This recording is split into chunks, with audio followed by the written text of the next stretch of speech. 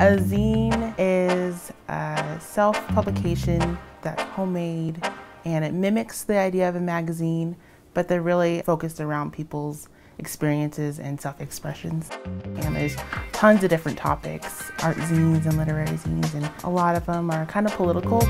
It's really hard to spill your guts to someone, but if they take it and they read it and it means something else to them, it's just a way to connect with a person with it being less intimidating. That's what's so great about zines, is you don't really have to be a good writer and illustrator, because the point is to express yourself and your feelings in, whatever kind of form that comes in. It's not professional and clean and polished, it's just kind of raw and how you really are.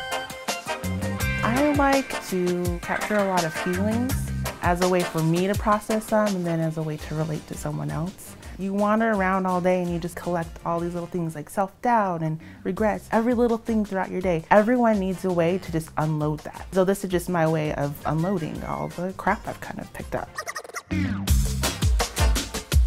I like to play with different techniques of binding and folding and size and format. And then once I have the format down, then I collage on top of that, just little scraps of paper, and cover the whole thing and make a nice base. And then I paint and mix media on top of that to create a more textured background. And then I'll create little illustrations and I'll type out my text that I then lay on top.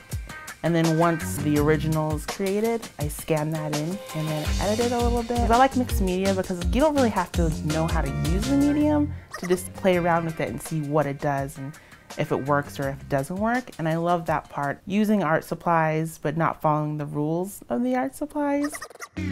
So it is kind of like a club. Everyone kind of knows what zines are and the power that they have behind them, so everyone loves them. But it's super diverse.